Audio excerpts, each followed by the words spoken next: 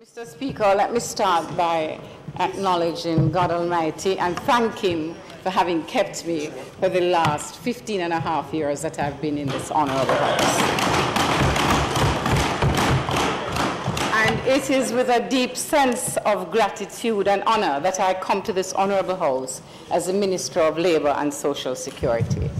To the Prime Minister, the Most Honourable Andrew Holness, I say thank you for the confidence you have reposed in me and in appointing me the Minister of Labour and Social Security. I view this assignment as a very important one, given the critical role the ministry must play in the transformation of the Jamaican economy and the quest for economic growth and prosperity. With this in mind, I am fully committed to the task and ideals of the government in achieving the mandate given to us by the people of Jamaica. Mr. Speaker, allow me to publicly say thanks to my family who have supported me in all my efforts. I extend special thanks to my wonderful and valued constituents of St. Ann North East, and without whose support I would not be here today, and I promise wholeheartedly that I will put my best foot forward as Member of Parliament in service to them. I want to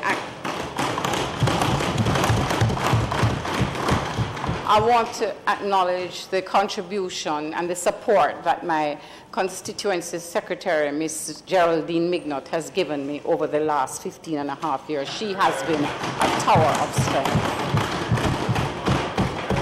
I want to acknowledge my management team and the members of the executive of St. Ann North East. Mr. Speaker, I must also acknowledge all the former ministers who have worked in this very challenging ministry. I want to put on record my respect and my acknowledgement for all the men and women who worked before me in this ministry. To my colleagues on both sides who have shown me much love and respect, I say thank you, and I look forward to a continued good working relationship with all of them. And it would be remiss of me, Mr. Speaker, not to congratulate you on your new post as Speaker of this Honourable House. Congratulations, sir. And Mr. Speaker, I want to also express my gratitude to the dedicated group of public servants at the Ministry of Labour and Social Security, who are ably led by the Permanent Secretary, Mrs. Colette Roberts-Risden. Commendations are also in order to our tripartite partners, employers and trade unions, the various government departments and our external stakeholders for their continued support to the process of shaping policies and programs to benefit Jamaica. Mr. Speaker, permit me to use this occasion to acknowledge the invaluable contribution of stalwarts in the labour movement who have recently passed on. And I speak of Lloyd Goodley, Clive Dobson, Hopetoun Cavan, Alvin Sinclair, and Roosevelt Walker. And I just wish to assure this Honourable House that we will continue on the tremendous legacy that they have left. Mr. Speaker, today I intend to outline the initiatives within the ministry that are critical and which will contribute to the administration's goal of economic growth and prosperity under the theme, Advancing Prosperity Through Labour and Social Protection.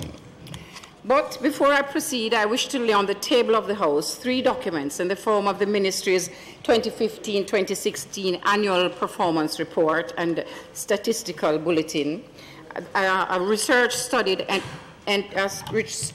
study entitled Employment in the Renewable Energy, a focus on solar and wind energy, and a research paper entitled Potential Areas of Employment Opportunities Due to Logistics Hub Development. Mr. Speaker, I wish to highlight the diligence and conscientiousness of the dedicated team at the Ministry in ensuring that our annual reporting obligations to Parliament are fulfilled on time each year. I want to also highlight our commitment to transparency and good governance as we seek to provide information on the Ministry's varied programs, services, and initiatives. I begin with the observation from the highly respected Labour Market Reform Commission that there is an urgent need to reposition the Ministry of Labour and Social Security as an economic ministry, and the need to enhance labour management and administration in Jamaica. I believe the ministry must be repositioned to become a greater force and stimulant for growth and development. The International Labour Organization recently released a report titled, and I quote, "What Works? Active Labour Market Policies in Latin America and the Caribbean." And it warned that achievements in recent decades in terms of social inclusion and work quality have stalled and are even beginning to reverse, leading to structural stagnation in labour markets that could in turn generate an increase in inequality and informality and erosion of the middle class, end of quote. The report recommended active labour market policies for improved production employment creation. And it is in this context, Mr. Speaker, that I await the preliminary recommendations of the Labour Market Reform Commission in November of this year. Mr. Speaker, the thrust for economic prosperity and job creation will find us strengthening and expanding the overseas employment programs. During the 2015-2016 fiscal year, approximately 15,000 Jamaicans were employed in the United States and Canada. This year, emphasis will be placed on strengthening, expanding, and diversifying the range of job opportunities with a goal of placing 16,000 Jamaican workers in the North American market by the end of the 2017 season. Mr. Speaker, the Canadian authorities in 2014 restricted the entry of foreign workers into certain low-skill occupations. Recent reports suggest that this situation is likely to change in the very near future as the Canadian government, in response to critical labour shortages, is contemplating relaxing some of these restrictions. Mr. Speaker, the prospects and placements in the United States are also trending upwards as this market continues to rebound. The growing demand for Jamaican workers in both the agricultural and hospitality sectors resulted in increases of 5.8% and 3% respectively in 2015. The Ministry is of the firm view that there is further scope for expansion in the United States. It is in this context that plans are afoot for me to meet with major employer groups, both in the US and Canada, in the coming weeks to promote the program and the quality of our workers with a view to securing more jobs. Mr. Speaker,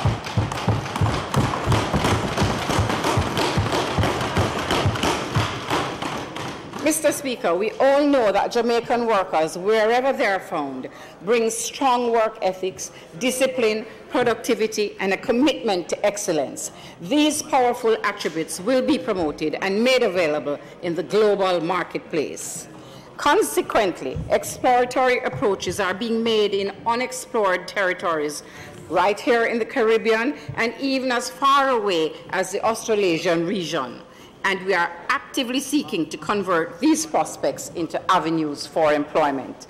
Mr. Speaker, the Ministry of Labour and Social Security is working to advance prosperity through labour and job creation. I use this occasion to point out that the Canadian Seasonal Agricultural Workers Program is very special as it marks the 50th year of partnership between Jamaica and Canada. The program has helped to reduce unemployment, especially in rural communities. It provides income to thousands of Jamaican families, whereby many are able to own their own home and send their children to school and university. The country also benefits from remittance inflows, higher levels of savings, increased technological transfer, and an overall reduction in poverty and social inequality. Mr. Speaker, the importance of the program cannot be overemphasized as we celebrate this historic milestone and the 50 rewarding years of partnership between Jamaica and Canada.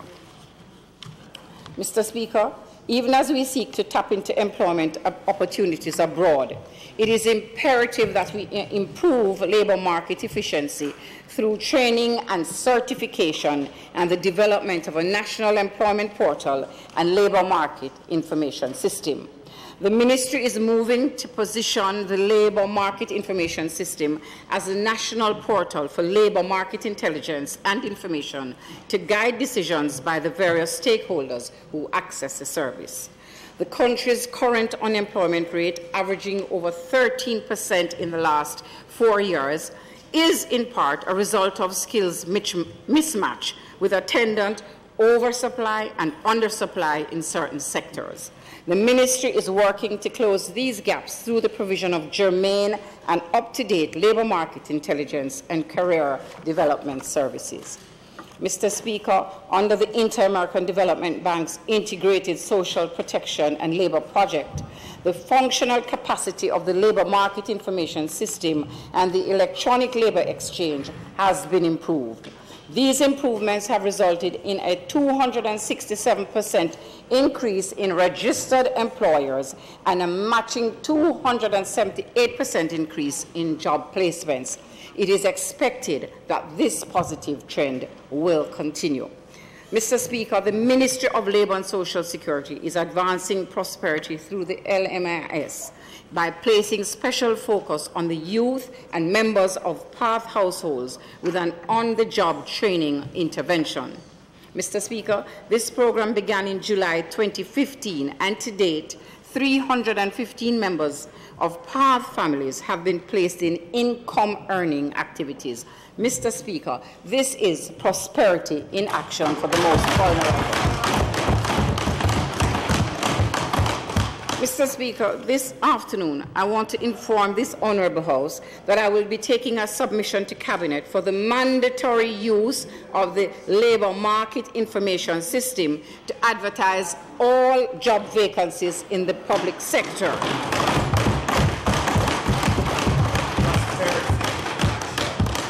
Mr. Speaker, when all public bodies use the system, at any point in time, the government will be able to know all vacancies that exist in the public sector.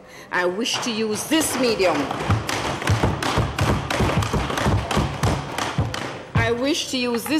To encourage employers in the private sector to register and use the system. And guess what, employers? This service is free of cost. Cognizant of the fact that research fuels development, the ministry continues to conduct quantitative and qualitative research which is relevant to the labour market.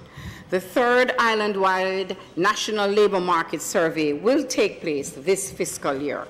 The study will investigate employment opportunities, skill gaps, training needs, and technology usage, among other factors in the labour market.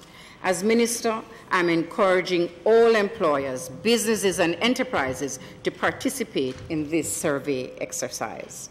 I mentioned earlier, Mr. Speaker, the two relevant studies tabled: employment in renewable energy, a focus on solar and wind energy, and potential areas of employment opportunities due to logistics hub development. The renewable energy study revealed that wind energy projects were being undertaken by government, while solar energy usage and production was prevalent in the private sector in tourism, finance, and manufacturing. Employment opportunities were mainly found in the operational, installation, and maintenance stages of these projects for categories of electrical engineers, construction workers, solar panel installers, and wind turbine operators. Our logistics hub study found that job opportunities will exist for custom brokers, multi-skilled technicians, port managers, logistics clerks, mechatronics engineers, ship repairers, as well as computerized crane operators. Mr. Speaker, the ministry is working to translate this information into transformative action to create a trained, certified, and available labour pool for home and abroad. Mr. Speaker, members of this Honourable House will agree that the low growth in productivity is the root cause of low economic growth in Jamaica. As a matter of fact, Jamaica's productivity has been declining. It has been in the decline. The fundamental link between productivity, innovation, competitiveness, economic growth, and job creation is well established. Mr. Speaker, low growth in productivity implies low growth in gross domestic product, and low growth in gross domestic product points towards low growth in living standards. Therefore, Mr. Speaker, the strategic focus of the Jamaica Productivity Center during this fiscal year will be primarily on influencing behavioral changes through the provision of technical capacity, skills building, and customized productivity solutions to private and public sector entities. The Center believes that inculcating a productivity culture in students across the country will allow them to become efficient and effective in their learning pursuits, while at the same time spreading the productivity message. In this regard, the Be Productive and Prosper campaign in schools will be expanded. The Productivity Center will also target micro, small, and medium enterprises and provide them with productivity audits, benchmarking information, and assistance to implement recommendations. The Center will conduct island-wide training and workshops to facilitate knowledge sharing among persons in the sector. These interventions are expected to positively impact profitability, competitiveness, economic growth, job creation, and wage rates. Mr. Speaker, University of Princeton economics professor Paul Krugman articulated the transformational attributes of productivity very well when he stated that, and I quote, "Productivity isn't everything, but in the long run, it is almost everything. Therefore, every Jamaican must make it a habit to produce more goods and services from each unit of input that is at their disposal. We must develop and spread a culture of high productivity. We must set productivity standards." Mr. Speaker, we are advancing prosperity through improved productivity. I turn to worker safety and well-being. Mr. Speaker, a safe and healthy workforce is critical to productivity and prosperity, and the Ministry is committed to ensuring that the country's workers are adequately protected from potential hazards in the work environment. The recent collapse at the Royalton Hotel in Hanover and the fatal accident at the Azul Hotel construction sites underscores the urgent need for the tabling of the Occupational Safety and Health Bill in Parliament this financial year. Mr.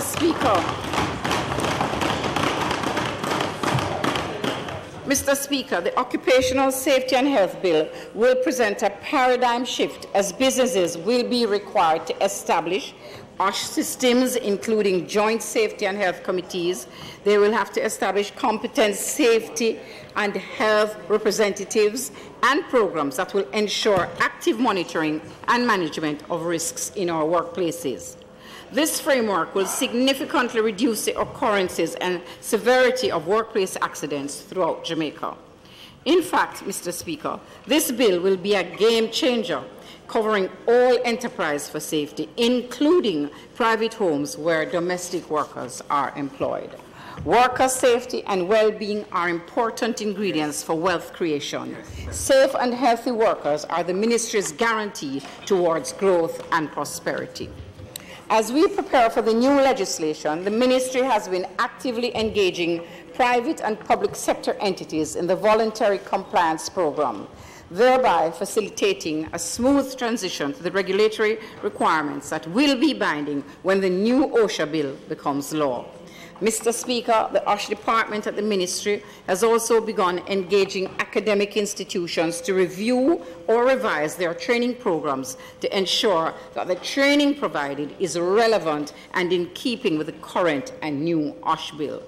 Mr. Speaker, our OSH department will complete the development of the National Occupational Safety and Health Policy as well as the Public Sector Occupational Safety and Health Policy this financial year.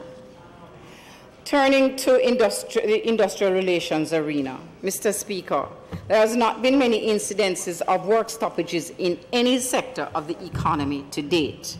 This did not happen by chance, and it is due mainly to the dedicated work of the Industrial Relations Department in the Ministry, which ensures that disputes are settled expeditiously. The importance of the tripartite partnership through the Labour Advisory Council in this process must also be highlighted. Mr. Speaker, the Ministry has been receiving more individual worker complaints, that is, workers who were or who are not represented by our trade union, and we are working assiduously to have these disputes settled in a timely manner to avoid protracted downtime or any form of escalation. In 2015-2016, Mr. Speaker, the Ministry received 4,123 formal complaints through the Pay and Conditions of Employment branch of the Ministry. We are committed to capacity building and succession planning and continue to upgrade the knowledge base to meet the demands of the public. In July 2016, the Ministry, in collaboration with the ILO, will embark on a training program for 30 mediation conciliators drawn from across the Ministry. Mr. Speaker, the enactment of the Disabilities Act, the amendment of the Jury Act, and the anticipated passage of the OSH legislation during this financial year means that the Industrial Disputes Tribunal must be strengthened. The number of panels to treat with the various types of disputes will be increased, and the Ministry will expedite the expansion of the IDT outside of Kingston. I assure you and the country, Mr. Speaker, that the Ministry will continue to ensure a stable industrial environment conducive for labour and capital to facilitate economic growth for the country. Mr. Speaker, the Ministry is advancing prosperity through the protection of workers and compliance with our labour laws. Mr. Speaker, private employment agencies play a vital role in facilitating the placement of thousands of Jamaicans in viable employment opportunities. Most of them act within the provisions of the law, and an up-to-date list of compliant operators is available on the Ministry's website. But, Mr. Speaker, there are unscrupulous agencies and persons out there who take advantage of vulnerable job seekers. The Employment Agencies Unit is working to enforce the Employment Agencies Regulations Act and to apply punitive sanctions where regulations are breached. Mr. Speaker, the Employment Agencies Act is currently being reviewed to ensure that it is relevant and take into account new recruitment practices. I turn to protection of victims and labour and social security programs from human trafficking. Mr. Speaker, I note with interest and satisfaction two most recent convictions of persons for human trafficking offences. Human trafficking is a scourge that all ministries, departments, and agencies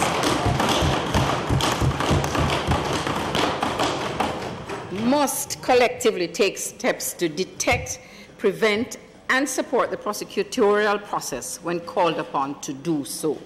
Let me state, Mr. Speaker, that this ministry is actively engaged in the fight against human trafficking through the steps taken to ensure that the programs and systems we monitor and regulate are not exploited by human traffickers.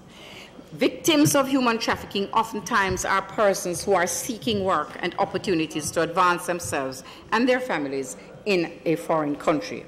Since April 2016, the Ministry, with the support of the International Organization for Migration, has begun training labour inspectors, investigators, and social workers to improve their capacity to identify instances or cases of human trafficking.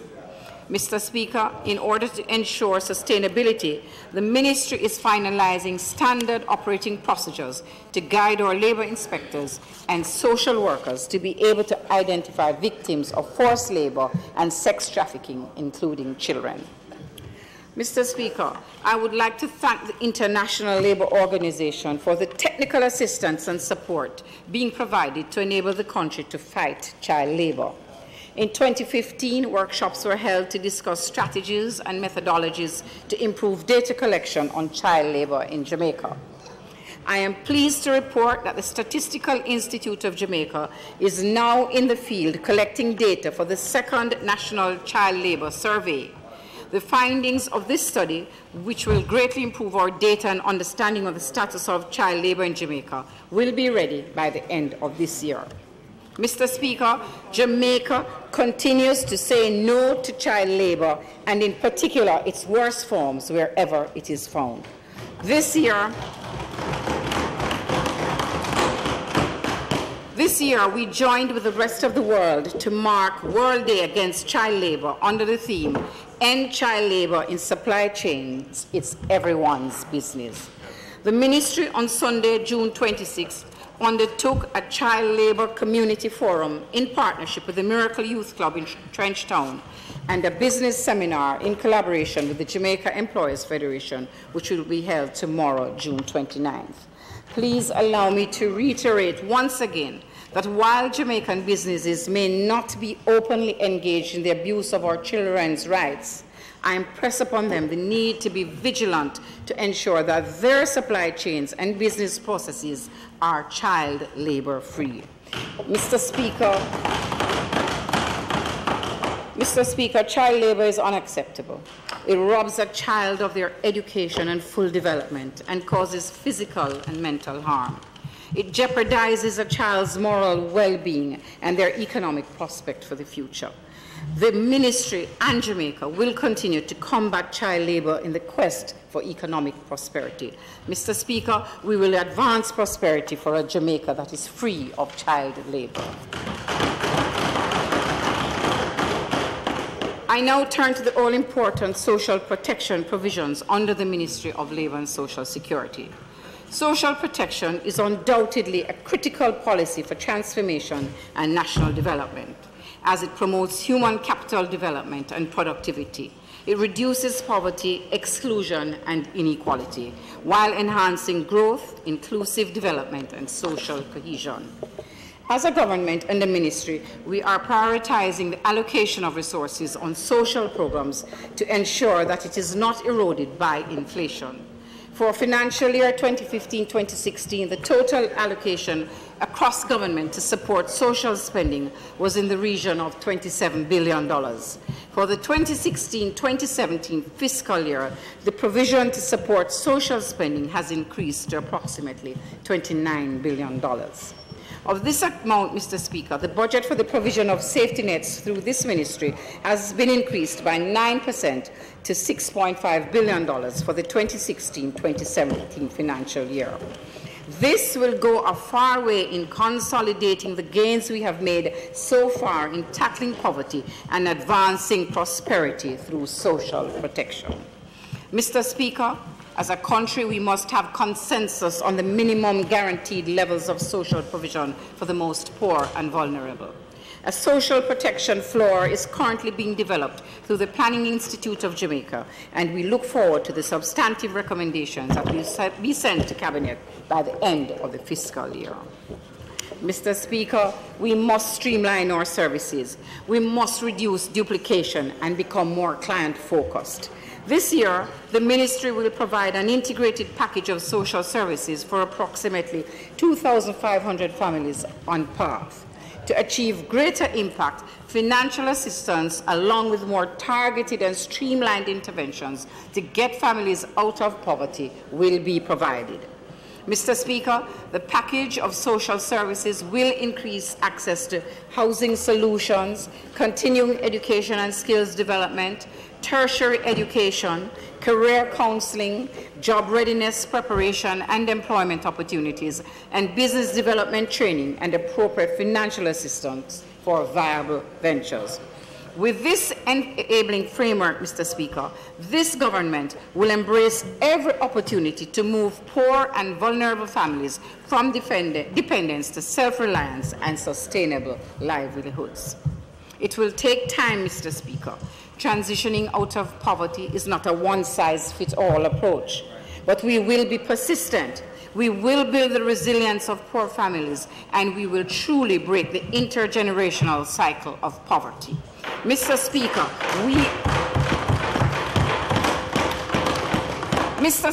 we are on a path to prosperity through social protection. Mr. Speaker, I am concerned, and all Jamaicans should be, about the increase in non-compliance with school attendance as required under the Program Advancement through Health and Education PATH, particularly among primary school students. Mr. Speaker, at the primary level, attendance has fallen to a low of 78% for boys and 83% for girls. This means that 22% of our boys and 17% of our girls do not meet the mandatory attendance requirement of 85%. And this is not good news for the growth and prosperity agenda we are pursuing. Children must attend school. I take this opportunity to beseech parents and guardians not to obstruct or impede the life chances of their children. Please send your children to school. Children who have the opportunity to learn are eventually able to earn more and support their own families and contribute to national development. The Ministry of Labour and Social Security will be engaging the Ministry of Education, Youth and Information to address the issue of non-attendance. Specially selected PATH families with children 2 to 6 years old will attend pilot parenting workshops in Clarendon, St. James, St. Thomas, Hanover, Portland, and Kingston and St. Andrew. Some 600 families will participate over a period of 9 months, and additional families will be included later. Mr. Speaker, the ministry will be using education to create pathways out of poverty that support and prepare individuals for economic independence and prosperity. We will support our vulnerable children at every stage of the educational journey, primary, secondary, and tertiary levels.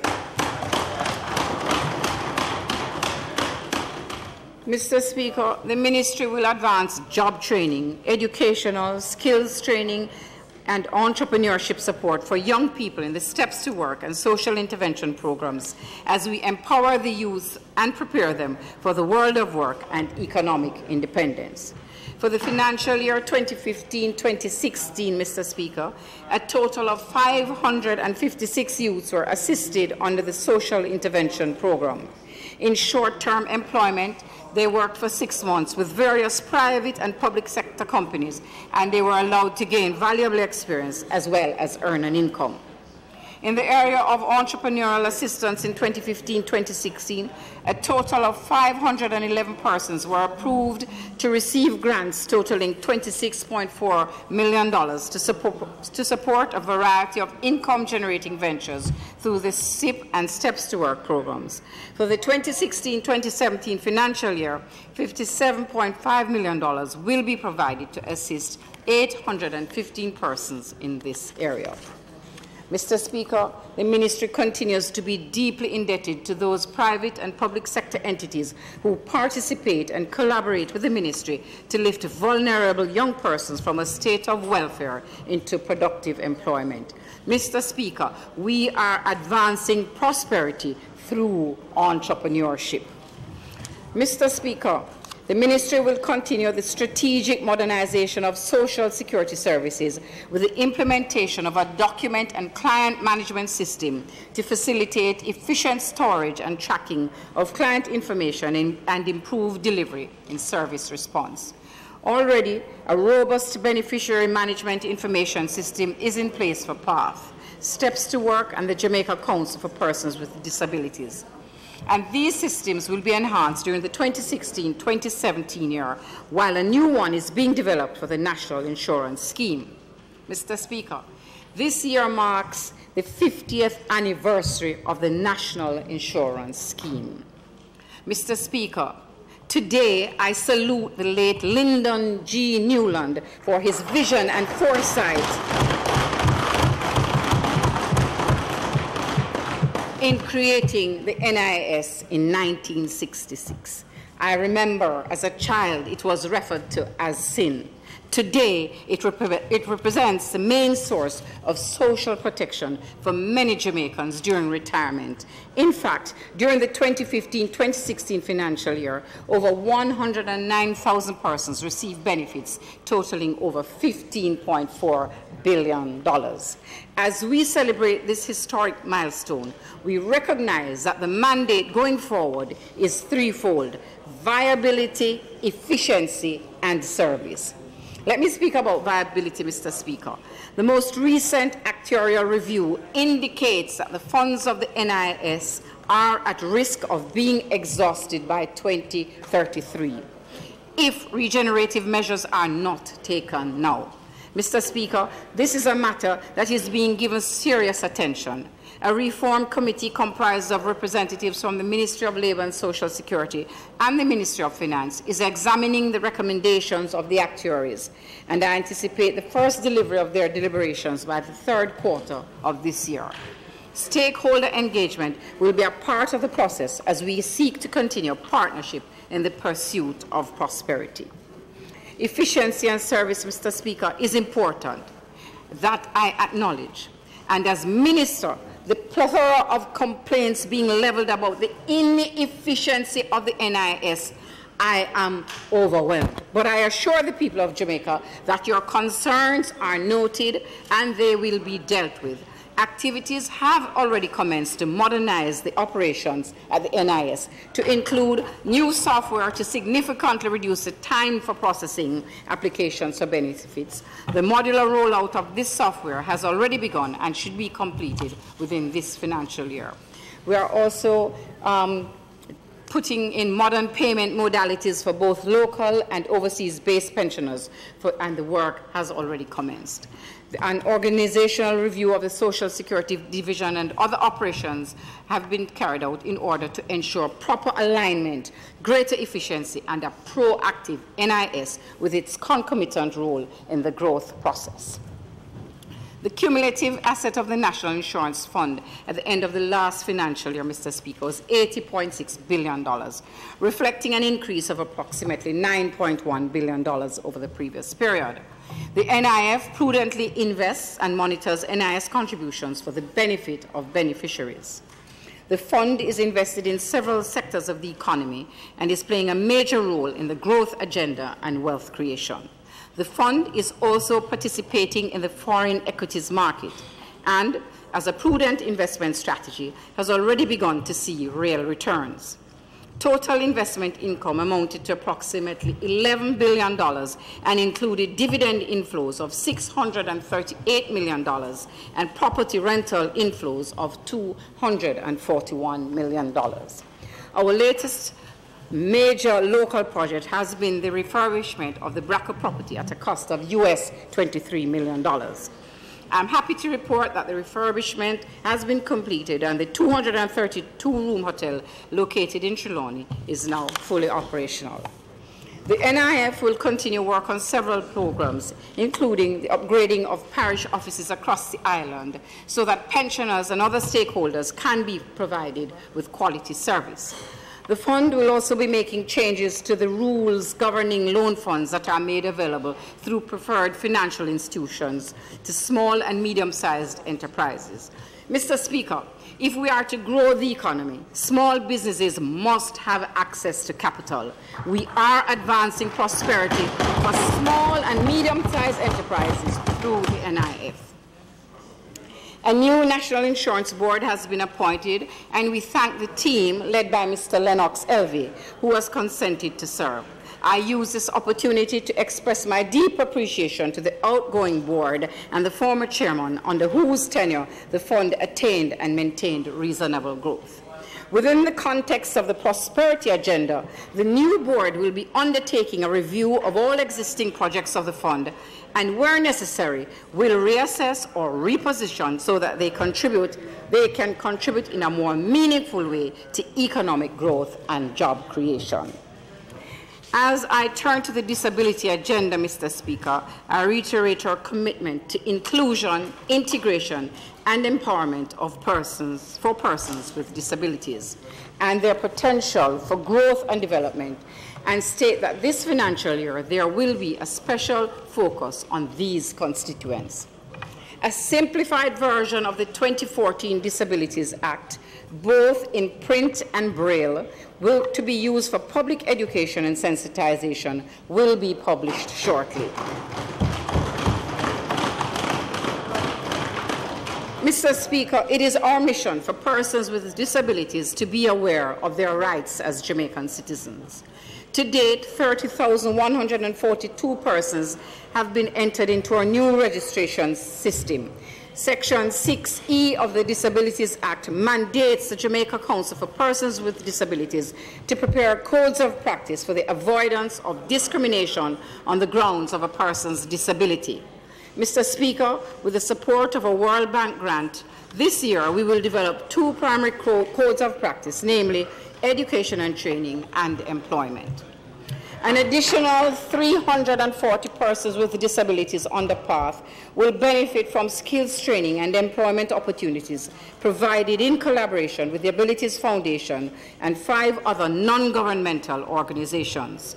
Provision of assistive and adaptive aids will continue for children with disabilities, along with increased physiotherapy and speech therapy sessions.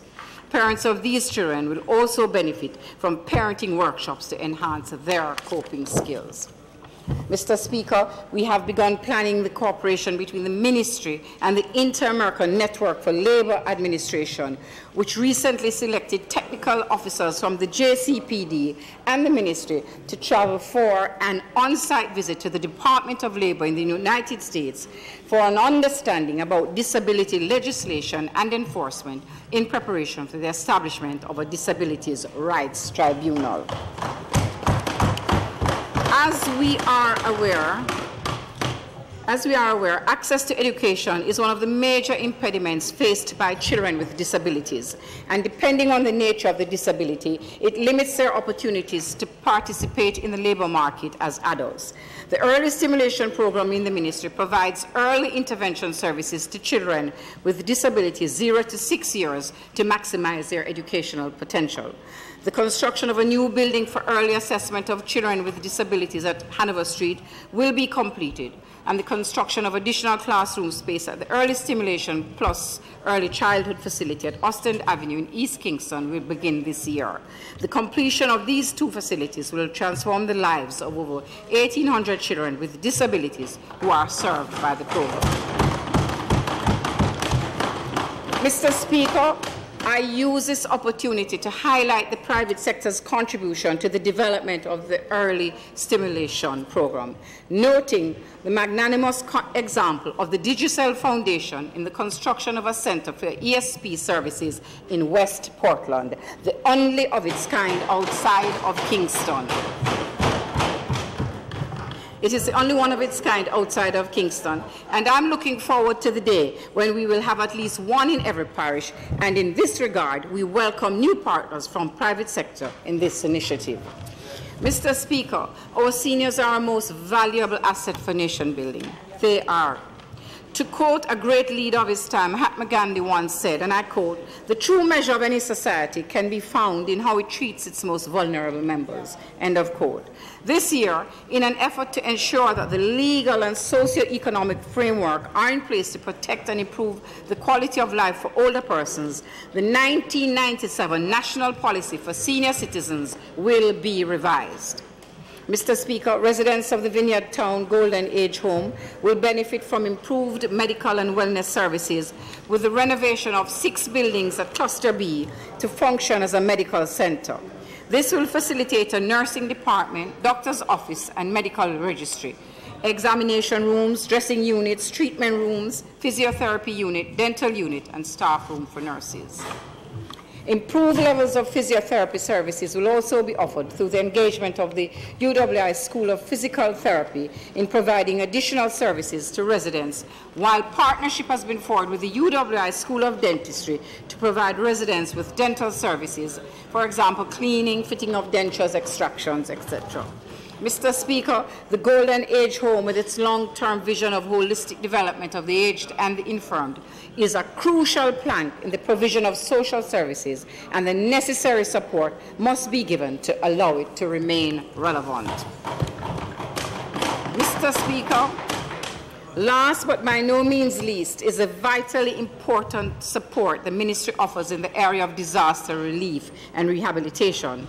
The Ministry continues to lead the damage assessment process in times of disasters and provide well-needed short-term assistance. The Ministry will be benefiting from the World Bank's Group Social Protection and Labour Global Practice to carry out activities under a trust fund grant to support the Government of Jamaica's social protection system for disaster preparedness and response. In concluding, Mr. Speaker, it was necessary for me to comprehensively underscore the multifaceted ways in which the Ministry of Labour and Social Security continues to impact the lives of Jamaicans and influence the process of nation-building and sustainable economic development. The various separate yet interconnected initiatives and services we offer, we seek to enhance, integrate, and empower Jamaicans in areas of employment, facilitation, labour market reform, education, skills training, research and market intelligence, productivity solutions, decent work, safety and health, industrial relations stability, combating human trafficking and child labour, sustainable human capital development, pension and social provisions, and assistance and support to the most vulnerable, including the elderly and persons with disabilities. Mr. Speaker, the Ministry aims to continue this holistic mission, knowing that focused labour market policies and sustainable social security provisions for the vulnerable are important catalysts for national growth and prosperity. We continue to work with our social and tripartite partners in this mission. I have overwhelming confidence in the leadership of this administration and that as a country we will enhance and empower Jamaicans to grasp the opportunities that await us both locally and in the global economy. As Minister, I pledge my unwavering commitment and that of the Ministry of Labour and Social Security to promoting decent work and social protection and to the long-term vision of transforming Jamaica into the place of choice to live, work, raise families, do business, and even retire. Mr. Speaker, we will advance prosperity through labour and social protection.